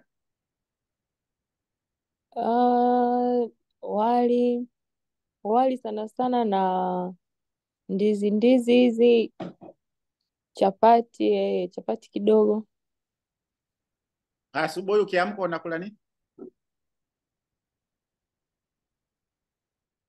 Asubuhi nategemea, naweza nganywa maziwa. Maziwa tena. Mungu wangu. Wewe si maziwa ya ng'ombe, si ndio? wewe ni ng'ombe? Unataka Hapana, kuwa na uzito sawa na ng'ombe? hapana, hapana. Hapo una kilo ngapi wewe za uzito? Last time nimepima nilikuwa na 72. Kwa urefu wako ni sawa 72. Una urefu gani wewe? Urefu si Sentimita 100 na ngapi? mia kama 130 na kitu hivi, lakini Kama ni 130 I mean, yaani wewe ni I mean, mbwa. uzito na urefu haviendani, yani kiufupi. Sio mfupi sana, lakini sina hakika exactly na urefu ni ngapi, sikumbuki vizuri kwenye urefu. Haiwezi Ila kuwa 132, hapana. Labda 150 na kitu. Haiwezi kuwa 132. Haiwezi. Hapo ungekuwa kama wale wa Kongo wale vimbilikimo fulani hivi. nadhani 100 huko 50 na kitu, Yeah. labda au 50. Kwa Mimi hiyo ambacho nakushauri, sawa yeah. Jitahidi sana usiguse animal protein, maana we ni blood group A, si ndio? Ndio. Hii makamasi ya asubuhi unayoyaona, hayo mauzito unayoyaona, unaipa kazi sana moyo wako sasa hivi. Sasa utakuja kupata shida baadaye kama haiko mahala inakuja njiani. Hawa maboyfriend hawa walio wengi wanakupendeni wakati mko wazima. Ukianza kuwa sipana mkononi tu anaishia zake. Maboyfriend wengi wanataka take away. Anakutaka ukiwa mzima mzima. Sasa hapa kwa sasa hivi haiko sawa. Kwa hiyo ningekushauri sana, hata kama unalazimika kula hizo animal protein zako, labda mara moja tu kwa whatever, si mara moja kwa mwezi whatever, tena unashindwa kujizuia. Lakini wewe mwili wako haujawa wired kutumia animal protein. Hayo maziwa hayo, si nyama nyekundu, si makiti moto.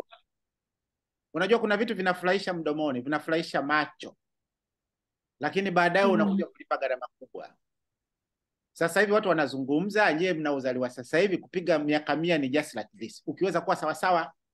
Sasa kwa mtindo huu, kula animal protein, kunywa maziwa mbalimbali na wewe. Naona inavyokuwa sasa. Kwa hiyo unaingiza toxins nyingi. Na ndo hicho sasa, unapoingiza matoxins unaenda kuzifeed zile UTI zako zile.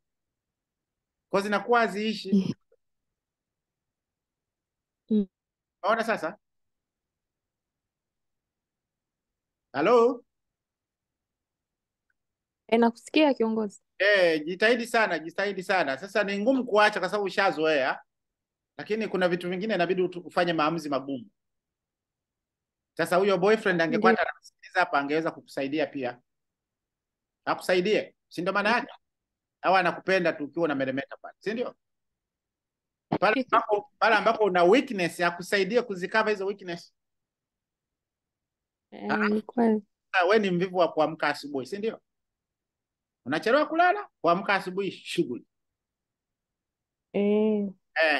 Unaona mambo hayo sasa. Alafu ndo unaamka una mafua. Alafu ngoja period ije sasa. Tanzania tipi imejaza mchanga, si ndio? Ushauri wangu hapa, tafuta vidonge vya garlic, kula garlic, ongeza garlic kwenye ndani yako. Uongeze fields of greens. Okay? Ongeze na absorbent C. Ongeze na absorbent C. Ukiweza uongeze propolis. Mna shida na immune system. Ununue na Pro B kwa sababu choo ulikuwa upati vizuri. Una bakteria wabaya wengi na ndo walikuwa wanaongezeka kwa sababu ya UTI uliokuwa nayo. Na kwa sababu wewe mwenyewe ulikuwa unawatengeneza, wewe ndio ulikuwa unaandaa mazingira ya UTI kuwepo. Maana choo upati. Unapoenda kutupa takataka kwenye dampo, si ndio unakuta mainzi, makorokoro chungu nzima. Kwa hiyo ulikuwa unawatengenezea yale mazingira wao waendelee kuwepo. Maana ndio chakula chao. Halafu unapiga si na mtindisi, unapiga na vitu gani? Jamani.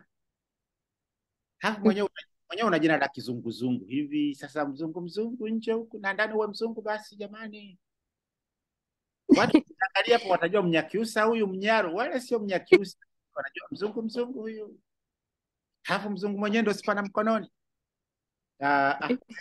Hebu hapana. Hii wanavyokuona huku nje na ndani uwe hivyo. Naomba fanyia kazi afya yako. Kwa hiyo ukiweza C9 kwanza ukiweza. Kama ukishindwa C9 lakini unahitaji C9 kwa sababu ya weight uko nayo. It's too much. Alafu kwa muda mrefu system yako imekuwa haiko sawa sawa, piga C9 kwanza. Alafu baadaye sasa jitahidi aloe vera zisipungue. Aloe vera zisipungue kuhakikisha choo kinaendelea kutoka sawa sawa. Hakusaidie kwenye mazoezi. Mazoezi yako sio magumu. Halafu pia jitana akubembeleze. Kichwa chako kinakuwa sawa, chakua kubembeleze fulani hivi. Mwambie utaki kero. Jamani, blood group A hawataki shida. Vijana wa kiume mnanisikia hapa? Ujiandae unapokuwa una date na blood group A, hawataki shida. Wanataka watunzwe, wadeke fulani hivi, wabembelezwe. Ujiandae kuamka asubuhi kumtengenezea chai, anakuwa amelala kachoka. So, mnanisikia hapa? Nyo wanaume mlioko hapa ndani. Blood group A hao, ujiandae ukiwa naye ujiandae. Tuko sawa? Nimekusaidia hapo, nimekupandisha chati hapo sasa, si ndio? Ndio. Ndio walisia huo. Basi nashukuru, hayo mengine tutaulizana huko. Na muda ushaenda saa 11. Basi nashukuru mpaka hapo. Kwa hiyo tunatafuta mwingine sijui nani. Nitafute hapa kama kuna swali. Naona watu wamenyanyua mkono hapa. Haya, nianze na nani hapa? Okay, naona wote wanaume tu hapa, si ndio? Haya, Jadiru Hassan. Naomba ujani mute na utueleze. Jadiru Hassan. Hello. Ndio, tunakusikia. Nashukuru sana kwa nafasi kiongozi. Binafsi mimi huwa natumia product mbili tu kwa sasa. Toothgel na deodorant. Na nimeanza kutumia hizi product muda mrefu toka nimeanza biashara. Na wakati naanza biashara nilikuwa na changamoto ya fizi zinatoa damu. Basi namshukuru Mungu, baada ya kutumia toothgel kama wiki mbili hivi, hii changamoto ikawa imeisha. Na hata sasa haijawahi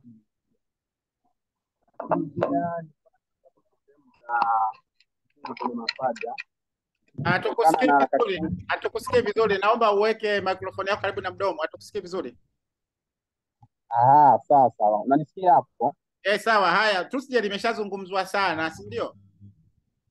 Ndio. Naomba tuende kwenye deodorant. Deodorant kwa nilikuwa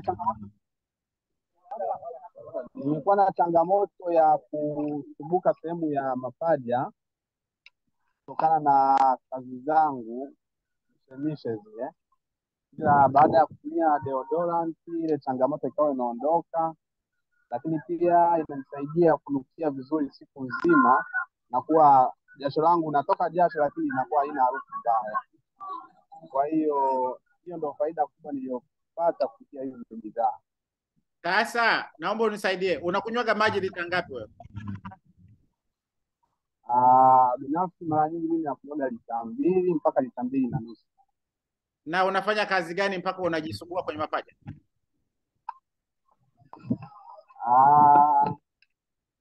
Kuna kazi nilikuwa nafanya kidogo zinakuwa na movement kubwa sana. Alafu pia muda mwingi nguo nilizokuwa navaa Ulikuwa unavaa nguo za kubana sana? Kwa nini? Ndio ilikuwa kawaida yangu tu, ndio ilikuwa mazoea. Ila kwa sasa nimeacha. Una miaka mingapi wewe? Nina miaka 30. Una girlfriend? Mimi nimeoa kabisa, nina mke. Una watoto? Ndio.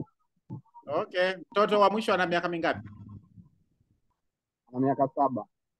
Okay. Una watoto wangapi? Na watoto 2. Sasa nakuomba sana, hizo nguo za kubana umeacha kuvaa sasa au bado unavaa? Nimeacha. Na unapolala unalala na nguo au unalala uchi kama ulivyozaliwa? Mimi huwa nalala na msuli. Na msuli. Ndio. Okay, basi sawa. Naomba uongeze intake ya kunywa maji. Sawa kiongozi. Alafu pia kingine ambacho nataka uongeze, kwanza uache kabisa kuvaa nguo za kubana. Ndio. Kwa sababu unapovaa nguo za kubana sana, kunakuwa na joto sana sehemu zako za siri. Ndio. Joto linapokuwa pale linafanya system yako, sperm zako ni kama unaua. Ulishaona mlevi fulani hivi? Baadaye unaweza ukashindwa kuzalisha mke wako. Anaweza akashindwa kupata mimba. Kwa sababu inaua, na sio tu nguo hizo za kubanabana hizo, hata simu, usiweke simu mfukoni. Kwa hiyo ukilala msuli wako ulegeze, hewa iwe inaingia, maana mchana kote umejibanabana, usiku nako hewa ingie. Au unaogopa mkeo atakupa. Sasa wewe unamkea alafu unavaa msuli tena, wewe namna gani bwana? Nunua matimaka, kama umeanza kupipu, nunua matimaka zikusaidie. Sawa kiongozi, ndo na weka budget mdogo mdogo, natarajia nianze mwezi huu kutumia. Okay, na mazoezi ufanye basi. Mazoezi unafanya? Mazoezi nafanya. Sawa, ongeza intake ya maji lita 3 angalau, ili hiyo harufu uliokuwa unaisema iweze kupungua. Ule na matunda, ulikuwa uli matunda, uli mboga mboga. Acha kula vitu vitamtamu, sukari achana nayo ukiweza. Sawa. Unataka hiyo harufu iondoke. Na ikiwezekana punguza kula animal protein kama unakula. Wewe blood group gani? Group O. Punguza kula sana manyama. Kula sana mboga mboga zaidi. Si nyama huwa inanuka tu kiujumla. Nyama ukiacha hapo inanuka, inatoa harufu. Kwa hiyo ukila animal protein sana na maji unywe ya kutosha, you are in trouble. Harufu itakwenda kutoka. Ni kweli. Yeah. Basi sawa, tunashukuru kwa ushuhuda wako. Ila tofauti tu ile deodorant nataka niongeze kidogo hapo. Hizi deodorant nyingi ziko mitaani kule zina madini mengi ambayo zina kemikali nyingi ambazo zinaleta kansa. Pale kwenye kwapa lako limeshikana na titi. Hiyo njia zako za damu za kwenye kwapa zinaingiliana na titi. Ndio maana unaona wadada wanapata sana matatizo ya kansa kwenye matiti yao. Kuna wanaume pia wanapata kansa ya matiti, wanapata. Kwa hiyo naomba muwe makini sana na hizo deodorant. Na nyingi zilizoko kwa mtaani ukipaka zinakuzuia kusweti, jasho halitoki. Ngozi ya binadamu ina vinyeleo lukufu vinavyotoa hewa. Yaani ngozi ndo the biggest organ kwenye mwili ya sehemu ya kupumulia. Kwa hiyo zile ni sawa mimi nichukue simenti nikusilibe kwenye kwapa. Hewa inakuwa haitoki kwa sababu zina chumvi, kisweti inaingia ndani, inaingia kwenye mzunguko wa damu, kansa hiyo. Kwa hiyo naomba uwe makini hivyo, na unakuwa unawasomesha watu ni kwa nini unaitumia hiyo deodorant. Yenyewe haikublock, bado una sweat kama kawaida, ila harufu unakuwa hamna. Tuko sawa? Sawa kiongozi. Naomba naende kwa Maxwell Malingumu, alafu nitamalizia na mwenye Samsung, usindo nani wewe. Haya, Maxwell Malingumu, naomba ujani mute. Umeshapitiza muda hapa sasa. Asante kiongozi. Karibu. Asante kiongozi. Mimi kwa product ninazotumia kiufupi nimetumia product nyingi sana, ila nitazungumzia ambazo nimejaribu pia kushare na wenzangu wametumia. Nimetumia aloe vera gel, nilikuwa na shida pia ya kupata choo. Naomba uzungumze ambayo haijazungumzwa. Aloe vera gel ishazungumzwa. Wakati ni nini haijazungumzwa ili tupanue somo. Okay, sawa. Nimetumia pia Atixi nilikuwa na shida ya macho, nilikuwa macho mekundu sana. Yaani nilikuwa ikifika hatua mpaka naambiwa umetoka Shinyanga kwa zile imani za kizamani. Nimetumia Atixi, nimetumia na Absorbent C, nimetumia Field of Green. Kiukweli saizi macho yangu yanaonekana vizuri. Kupitia hizo bidhaa pia nilijaribu kushare na mdogo wangu mwenye yuko shule, naye alikuwa na changamoto hiyo ya macho. Kiukweli nilivyompa siku 2 tu aliniambia shida imeisha, mpaka leo hivi hamna changamoto tena kama hiyo. Hebu ngoja tusaidiane. Kwenu mnakulaga nini macho yanakuwa mekundu na wewe? Mnakulaga? Kwa mimi mwenyewe siwezi kuielezea, labda pengine kazi ninazofanya, kwa sababu nilikuwa nafanya kazi ya kukaa kwenye vumbi sana muda mwingi. Na huyo mdogo wako naye anakaa kwenye vumbi? Yeye alisema tu macho yanamuuma, yanapelekea mpaka kichwa kumuuma, yalikuwa sio mekundu. Maji ulikuwa unakunywa kiasi gani wewe? Mwanzo nilikuwa nikinywa sana, ni hizi chupa za lita 1.5, unakunywa lita 2 kwa siku. Ila kazi inakuwa ni ngumu ya kushinda juani muda mwingi. Kwa hiyo yanakuwa ila maji kwa saizi yanakuwa maji hayatoshi. Na bado unashinda juani? hapana, saizi na control kidogo, nafanya kazi kwa muda kidogo, pia hata maji pia nimeongeza. Saizi nakunywa mpaka lita 5, mpaka hivi nimeshakunywa lita 4.5 saizi. Macho yangu yako vizuri kabisa. Okay, hapo sawa. Kwa sababu gani? Unajua bwana Maxwell, 80% ya macho yako ni maji. Kwenye jicho unaloona 80% ni maji. Kwa hiyo ndo maana Ndio, unaona watu wazima wengi wanakuwa hawaoni, mnawatafutia ndio, miwani. Yaani Mtanzania wa kawaida ukimuuliza anakwambia wazee ndo wanavaaga miwani. Kwa nini? ni kweli. Hawa wazee hawa wakishafikisha miaka 70 na kuendelea wanapoteza testi ya kusema wana kiu, wanakuwa hajui kama ana kiu.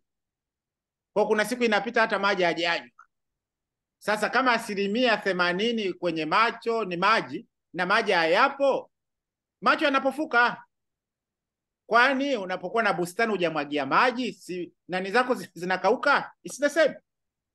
Wewe ulikuwa unashinda huko kwenye vumbi, huko juani, maji ulikuwa unakunywa kidogo. Kwa hiyo ule wekundu ulikuwa unaonyesha bwana Maxwell vitu haviko sawa sawa. Sasa shukuru huyu aliyekuokoa kukuweka kwenye forever. Tuko sawa bwana? Kwa hiyo namshukuru sana. Nashukuru kwa huo ushuhuda. Tukija kwenye absorbency. Pia nilikuwa ndio mzee. Absorbency ulikuwa unatafuna vidonge vingapi? Au mpaka sasa unatumia vidonge vingapi? Asubuhi nakula viwili, jioni nakula viwili. Sasa havitoshi, inatakuwa 6 kwa siku. Wewe blood group gani? B. Yeah, havitoshi. Inatakuwa 6. Na ikatokea umepata umepata mafua kwa mfano. Vitafune. Yes, nakuwa nayo pia muda fulani. Tafuna kadri unavyoweza kutafuna mpaka unajisikia vibaya. Yaani umetafuna absorbency mpaka unajisikia vibaya, hapo uache. Kama una mafua leo, kesho yanaenda zake. Na haya mafua maana yake nini? Unapopata mafua ina maana system yako ya kinga imeshuka. Maana mafua yanatokea. Mafua kama mafua sio ugonjwa, ni sign ya kukuonyesha kwamba kuna shida mwilini mwako. Sasa si unakunywa sana maziwa wewe, si ndio? Nilishaacha muda mrefu sana. Lakini ulikuwa unakunywa sana. Nilikuwa nakunywa sana mpaka nilipokuja kuanza kushtuka. Na nyama unakula sana. Nyama nazo nimeacha baada ya kujiunga forever. Okay, shukuru. Sasa shida kulala, unachelewa kulala, si ndio? Napo nimeanza kucontrol. Sasa hizi walau nalala masaa 7 kabisa. Na ulikuwa haulali sawa sawa? Nilikuwa silali kabisa mwanzo. Na kuamka asubuhi nako ni issue, si ndio? Yes, sema ilikuwa inanilazimu kwa sababu ya kazi. Kazi ilikuwa inadai unaamka saa 12, saa 11. Afu nakuta nimechelewa kulala. Sasa unaelewa kwamba wewe mwili wako unachangamka kuanzia mchana. Asubuhi unakuwa upo. Tunaelewa hivyo? Yes, ni kweli kwa sababu asubuhi nilikuwa nikiamka kabla kwa kweli forever imenisaidia. Mwanzo nilikuwa nikiamka asubuhi nikinywa chai, naweza nikaanza kusinzia tu muda huo. Wewe una miaka mingapi? Na miaka 22. Kwa hiyo hata hujaoa bado, si ndio? Bado. Na girlfriend? Yes, ninayo. Hayo mapenzi huwa mnafanya saa ngapi? Asubuhi, usiku au mchana? Kikweli kwa saizi nina muda mrefu sana kufanya. Au popote tunapokutana huko, si ndio? Hapana, kwa sasa nadhani nina muda mrefu sijafanya kwa sababu pia kazi imetufanya niko naye mbali kidogo kwa sasa hizi. Okay, kwa hiyo unakusanya nguvu, si ndio? Unanoa kisu, si ndio? Haya bwana, tunashukuru kwa hii actikisi unakula vidonge 6 kwa siku, si ndio? Naam. Actikisi unakula vidonge 6 kwa siku, si ndio? Itabidi niongeze, nilikuwa natumia 4 navyo. No. 2 mara 3. Ukishindwa unameza 3 asubuhi, 3 jioni kama unakuwa huko bize. Lakini vidonge 6 kwa okay. Nina swali kidogo. Ndio. Nilikuwa naomba kujua utofauti wa bipolen na bipropolis. Sasa wala ambao tunatumia bipolen, mara nyingi watu wa blood group B hawapendi bipolen. hawaipendi. Mara nyingi watu wa blood group B hawapendi B pollen. Hiyo B pollen ina nutrients kibao. Hamna siku hata moja wewe unanisikiliza hapa umekula chakula chenye nutrients zilizoko kwenye B pollen. Kwa hiyo unapoanza kuitumia B pollen, mwili unaweza ukareact kwa sababu gani? Kama kimeingia kitu sicho, mwili unaweza ukareact. Ndio maana wanashauri ukianza kula B pollen anza kutumia hata robo kwanza. Unakula robo asubuhi, robo mchana, si robo saa ngapi. Kwa hiyo jioni nzima mpaka inaisha umeshamaliza kidonge kimoja tu. Siku ya kwanza una test mitambo. Kesho yake unaanza kupiga nusu asubuhi, nusu jioni. Mpaka baadaye kimsingi wanataka ule vidonge 6. 2 mara 3. Tena vya kutafuna. Naomba nitoe angalizo. B pollen hii ina nutrients nyingi sana. Unapoitumia kama maji hayapo utapata shida. Hakikisha unakunywa maji ya kutosha. Usipokunywa maji ya kutosha unaweza ukaja ukapata shida ya masikio, unakuwa usikii sawa sawa. Hata sauti inaweza ikaleta shida. Kwa maana wengine wakitumia B pollen nakwambia inanipa kiu, inatakiwa unywe maji ya kutosha. Ina protein kibao. B pollen hiyo. Hawa walioitengeneza wanasema wameweka nutrients ziko 96 tofauti kwenye B pollen hapo. Kwa hiyo ndio maana watu wanaitumia kama booster ya energy. Sasa wengine wakitumia B pollen jioni, usiku wanashindwa kulala. Maana inauchangamsha mwili. Tunaelewana hapa. Kwa hiyo hii inakupa energy, inakupa vikolokolo chungu nzima. It's a complete meal naweza nikakwambia. B propolis is a natural antibiotic. B propolis is a natural antibiotic. Very, very powerful. Mtu yoyote ambaye anakuambia ana tatizo sikio nimamfanyaje, kuna usaa sehemu, kuna nini, avitafune, unatafuna. Sasa kidonge kimoja cha B propolis na miligramu 100 ngapi? 500. Tuko sawa? Sasa kwa sababu ni natural antibiotic, hata ukatafuna 4, 5, 6, 10, ni kwamba tu vingine vinapotea, ila vinafanya kazi. Uvipe nafasi. Ukianza kutumia siku ya 4, ya 5, ya 6 utaona results. Utaona results. Very powerful. Na yenyewe pia unatafuna, lakini yenyewe inaleta kiu pia. Product hizi zote hizi hazifanyi kazi mpaka kumekuwepo na maji ya kutosha. Kwa naomba muweze kujua B propolis is a natural antibiotic, haiendi kuua good bacteria. Hizi antibiotic nyingine hizi wanakuambia usitumie mpaka usimamizi wa daktari kwa sababu zinaenda kuua good bacteria. Matrilion na matrilion. Kama umewahi kutumia antibiotic ya hospitali imekuulia bad bacteria za kutosha. Na sometimes wanasema inaweza kuchukua miaka 30 kurecover zile good bacteria zilizopotea. Sasa wewe una kinga, mtu anakunyang'anya kinga. Si unakuwa vulnerable. Kwamba unalala nyumba ufungi mlango. Unatembea na zipu yako iko wazi mwanaume. Niambie, vitu viko wazi. Kwa unapoharibu kinga yako, you are vulnerable. Kwa hiyo hii B propolis unatakiwa utumie. Unatakiwa utumie mara kwa mara. Yaani ukachanganya B propolis, ukachanganya na garlic hapo, hiyo nyumba huo mwili umesiribwa. Ukalala sawa sawa. Ukaweka ma-stress nje, ukafanya mazoezi yako, ukazitumia hizo, umesiribwa kisawa sawa. Kwa bwana Maringumu, nadhani tumezungumza vya kutosha hapo. Naomba nimalizie na mtu mwenye Samsung, si ni nani huyu?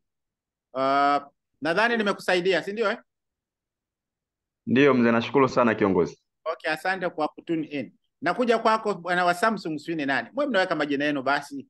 Nakuwa kama mko huko Twitter huko mnaficha ficha majina na nini. Mwenye Samsung ni nani wewe? Oh. Ni nani? Wewe utapata wapi unaficha Mshana. Wewe nani wewe? Naitwa Mshana. Jonas Mshana. Okay, Mshana. Sasa Mshana, mtu wa Tanga huko unaficha ficha jina kwa nini bwana? Miaka mingapi wewe Jonas? Miaka 33. Umeoa? Ndio. Hongera. Una watoto wangapi? Nina watoto 2. Unashughulika blood group gani? Blood group B. Haya, mkeo blood group gani? Blood group O. Haya, na kazi hapo wewe. Shughuli hapo, angekuwepo hapa angeanza kulalamika kukuhusu wewe. Angekulalamikia hapa sasa. Usipoeleweka unavyosikiliza mambo ya nje pembeni pembeni huko sana, humsikilizi. Kipanga hiki wewe unaleta kingine, baba kasema, mama kasema, shangazi kasema. Nakuwa mnasuguana kweli. Natamani hata angekuwa nasikiliza saizi mke wako. Nabii hawa. Haya, tuendelee bwana Jonas Mshana. Haya, niambie umetumia nini? Mimi natumia Forever Daily Ehe. na nilipoanza kuitumia, moja ya kitu ambacho niligundua ni kwamba nikitumia nakuwa na energy ya kutosha. Na nilikuwa natumia pamoja na Active C. Okay. Kwa hiyo ilikuwa inanisaidia sana nikitumia na Active C. Cha kwanza nakuwa ubongo unakuwa very much active. Okay. Kwa hiyo imenisaidia sana pia hata kwenye masomo yangu nakuta naelewa chap kwa sababu ya hizo bidhaa mbili ambazo nilikuwa nazitumia. Mnakula vidonge vingapi kwa siku? Forever Daily natumia vidonge viwili, alafu Active C nilikuwa natumia 4. Inabidi uongeze Active C viwe 6. Sawa. Na husumbuki na unene wewe? Uzito wako hujapitiliza?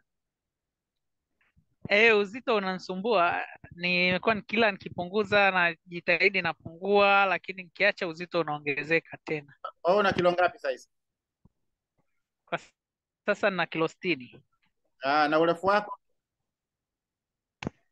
Urefu wangu 156. Okay. Kwa hiyo utakiwa uzito wako unataka uwe 56 hivi. Ndio standard yako. Yaani sio mbaya, hizo kilo 4 sio mbaya. Wewe umenenepewa wapi? Kwenye mapaja, kitambi kipo kidogo? Kitambi. Yaani una miaka 33 na kitambi? Wewe mshana wewe.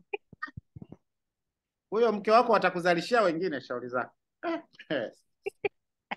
Sasa shida yako nadhani kulala, unachelewa kulala, si ndio?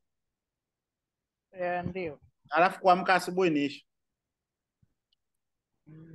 Sasa unaipa kazi ya ziada Active C kwa sababu unapokuwa haulali inaathiri uwezo wako wa kuretain memory. Inaathiri uwezo wako wa kucreate vitu. Alafu shida kubwa uko nayo ni ile stress, unapaniki sana. Ukiwa na jambo dogo tu unapanic. Wakati mkeo yeye yuko stable sasa. Unaona mko tofauti? Hata hivyo inabidi umpigie saluti, ni mvumilivu. Kama amekumvumilia mko naye mpaka leo, ni mvumilivu sana. Kwa sababu tabia yako wewe na yeye ni mbili tofauti. Yaani wewe ueleweki. Unaona sasa? Yaani yeye yuko straight, wewe hauko straight. Na ni rahisi sana wewe hata kutetea uongo. Yaani ikitokea mahala kuna kesi umeiona, unaweza hata usiseme. Wakati yeye anasema, mwenzako anasema, wewe useme. Alafu sasa na yeye akulala mko tofauti sasa. Yeye anapenda alale alafu amke mapema. Wewe kuamka asubuhi ni shida. Unaona sasa? Alafu kuna fulani pia unako, kauvivu kapo. Sasa jitahidi ngano unakula ngano, si ndio? Ndio. Punguza, inaleta shida. Ndio wewe unauona. Plus hiyo ya kutokulala masaa yasiyofika 7 angalau.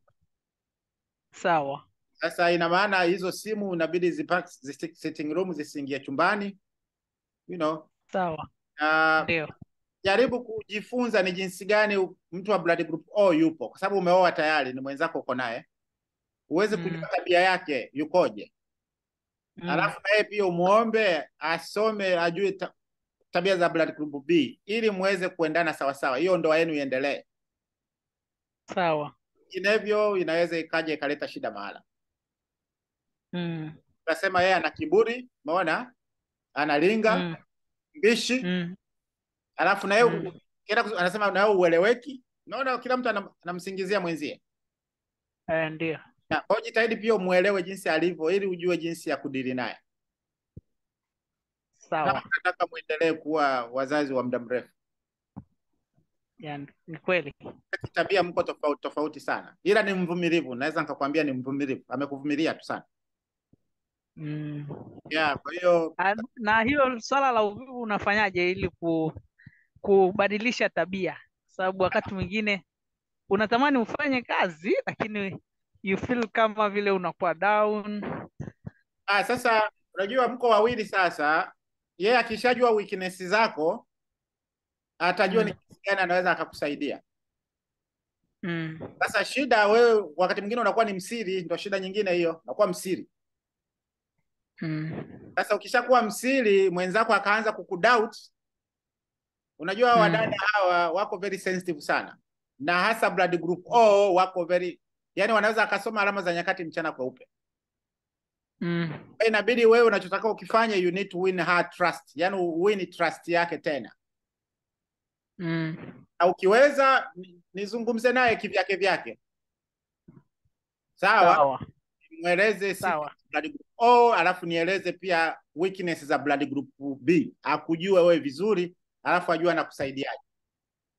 Alafu na wewe pia siku nyingine nikupe sifa za blood group O na weakness zao, ili uweze kujua mnalindanaje sasa hapo, unless unataka kutoka kwenye hiyo ndoa. Sawa. Nimekuelewa mkuu. Kwa hiyo basi mimi nashukuru mpaka hapo, na sidhani kama kuna mwingine wa hapa. Ngoja niangalie kama kuna maswali huku. Niangalie hapa. Kijana wa miaka 14 anatakiwa kutumia propolis na Fields of Green vidonge vingapi?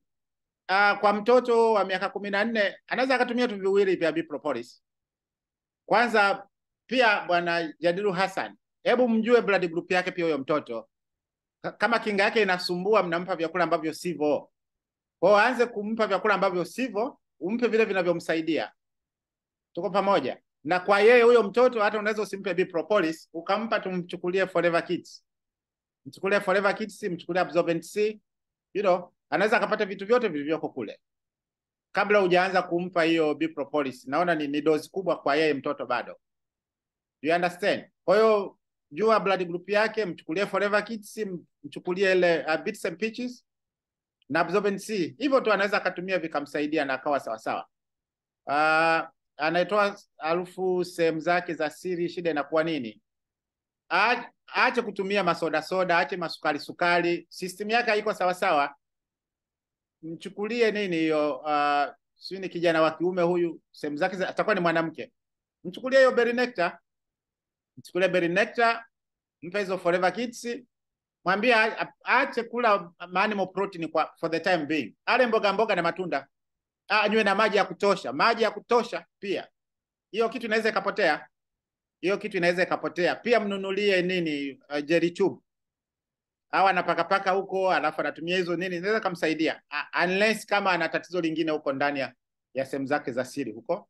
Lakini kama ni tatizo tu la kawaida, mkojo wake utakuwa una uchafu mwingi. Mkojo una uchafu.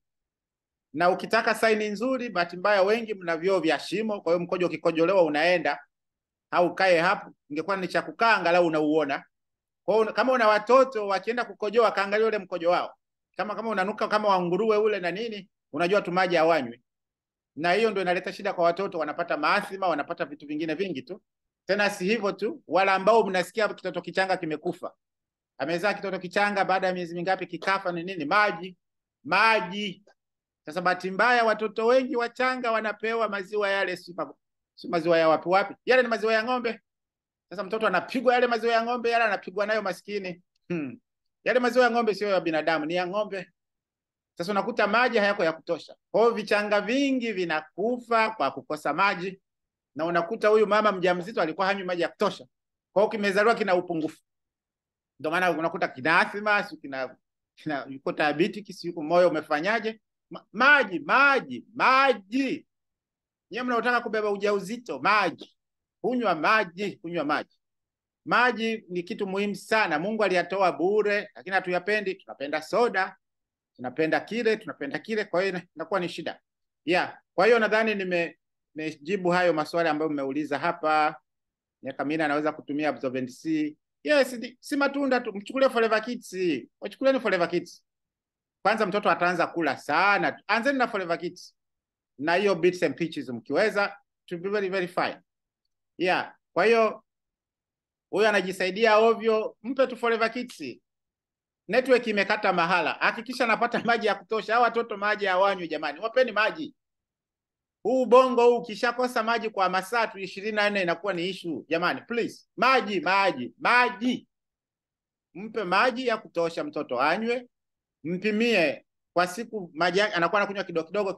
Mzoeshe kidogo. Shida mnawazoesha watoto masoda. Acheni kuwapa watoto soda. Acha.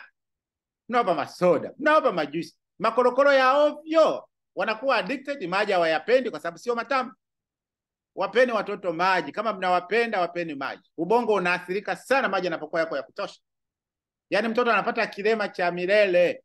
Kwa nena anaweza hata kufa. Anaweza kufa because of lack of water. Hayo magonjwa mengi. Unajua madaktari wetu hawa nako ni issue. Mkisoma vitabu ndio unaweza ukaona kabisa ufanyaje ujisaidie mwenyewe. Na vitabu vinasema Mungu anakusaidia wakati unajisaidia mwenyewe. So you guys you better msome hivi tu muelewe. Mtaepuka na vitu vingi sana. Baadaye mtasema bidhaa za Forever sifanyi kazi, si vitu gani? No, it's not. Maji tu yalikuwa hayapo. Sasa unywe maji, bidhaa ya Forever ni maji. You know? Yeah. Yeah, kwa hiyo nadhani tumefundishana vya kutosha na kwa niangalie maswali mengine hapa ambayo naweza nikajibu. Watoto nimeshajibu sana kuhusu watoto. Hiyo harufu mbaya, mwenye miaka 14, wengine mnacheka tu hapa. Wakucheka ndo mko wengi nakwambia. Sisi ndio mnacheka nini? Haya, mwenzenu kapandishwa chati hapo. Hayo mapenzi ya wazungu, kupikwa chai asubuhi na huku wapi na wapi. Ndio mambo sasa hayo. Si mnaangalia social media na nini? Nataka kufanana watu wa Brazil. Mambo ya wazungu hayo. Haya, wanaume mpo, wanaume wamesikia hapo. Na wengi wa kucheka tu hapa, wa kucheka. Uko mnacheka nini huku? Haya, kucheka Zakaria, Mungu wangu. Naona chat imejaa vicheko tu hapa. Nini leo mlikuwa mnacheka? Mbavu. Haya, naomba kujua utofauti wa propolis, pollen tumeshajibu, aloe vera matimaka. Tumeshaizungumza hiyo, kasham tumezungumza. Dafu, habari ya dafu tumezungumza. Blood grow na kitabu walisema coconut tumezungumza hapo. Okay, maembe msimu huu vipi kuhusu wenye sukari anaweza kutumia? Mwambie okay. Kwa hiyo nadhani tumejibu yote hapa. Kwa hiyo mimi niwashukuru. Sasa mwenye kaswende kaswende aende hospitali bwana. Hayo mazina hayo, aende hospitali, aongeze intake ya maji.